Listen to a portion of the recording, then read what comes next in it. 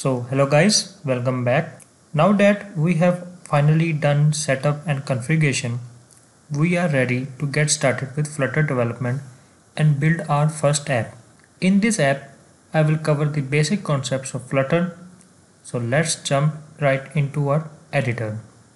Firstly, we will open VS Code and then open command prompt, and here we will type Flutter new project. Then we will click on application. Then it will ask for the folder where the project should be saved.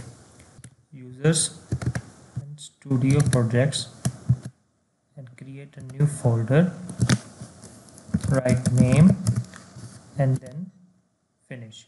And then it will ask for a project name. I will type first app, press enter. It will create a Flutter project for you. Just wait a while. Once everything is set, expand the lib folder and double click on the main.dart file. This is the starting code written by Flutter team, which is a counter app. We have already run this app in Android Studio and VS Code installation time. Now we have to erase all code to start from scratch.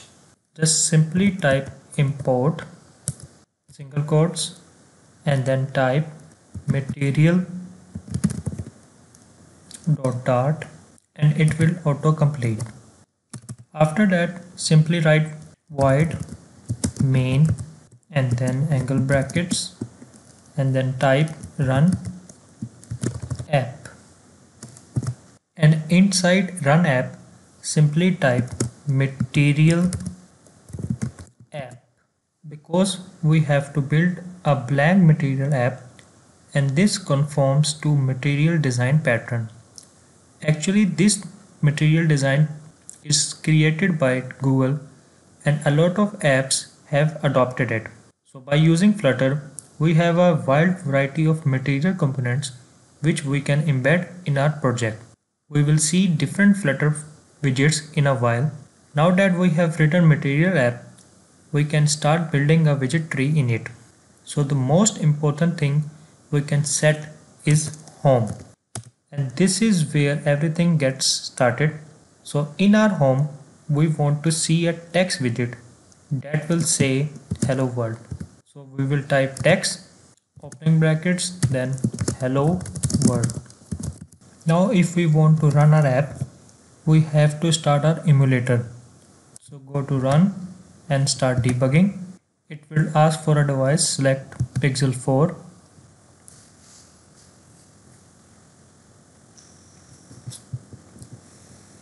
It shows the text inside our material app, and at this moment it is not looking great. It's just a black screen with an awkward position which is overlapping with our notification bar. Right now there are two widgets. The parent widget is the material app, and all of your Flutter app will start from material widget. And right now we are simply showing text widget inside material app. And by default, text widget gets aligned on the top of the screen. This is why we are seeing it right up there. So now if we want to centralize our text widget, then we will write center child and then paste it. And now when we reload our app, it's under the center hierarchy. So you can see that the center widget is responsible for laying out the screen and helping it to put something right in the center, and the material app will be always on the top of all the widgets. Now at the moment our code is all on the same line and it's kind of hard to read it properly. So we will put commas on every end of the small brackets, and then we will format document, and then our code will appear like this, which makes it more readable.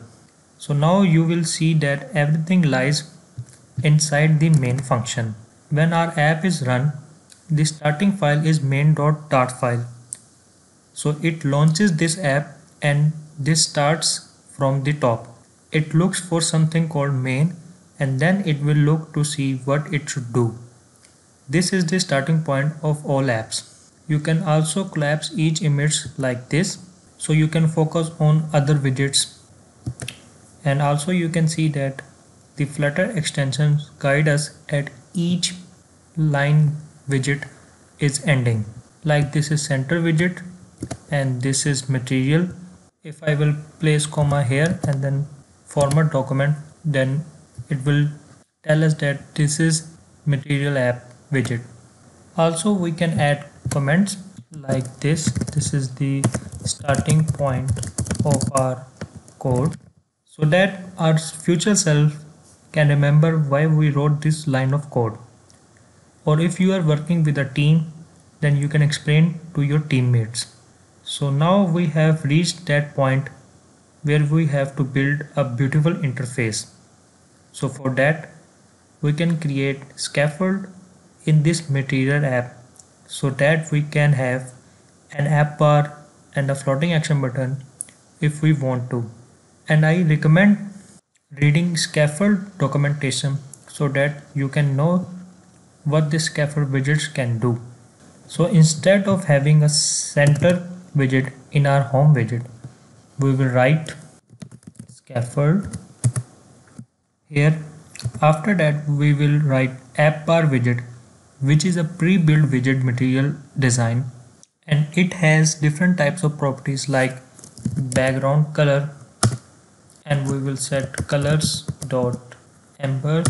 Also we can add title, which is a text widget, and write jptronic. And now we will format the document, and now we will reload the app, so it will look like this.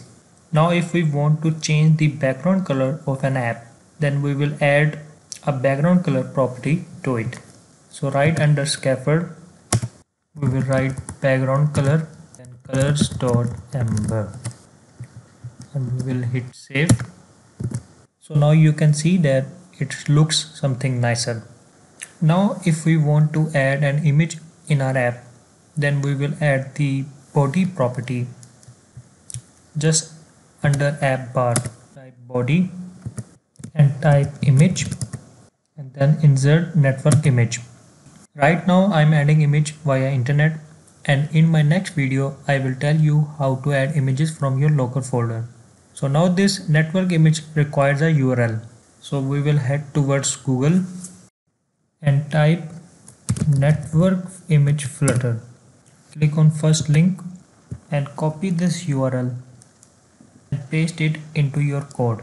And you can see that we have to insert a URL with a single quote when we are using Dart, while in other programming languages like Java or Swift we have to use double quotes, so keep that in mind.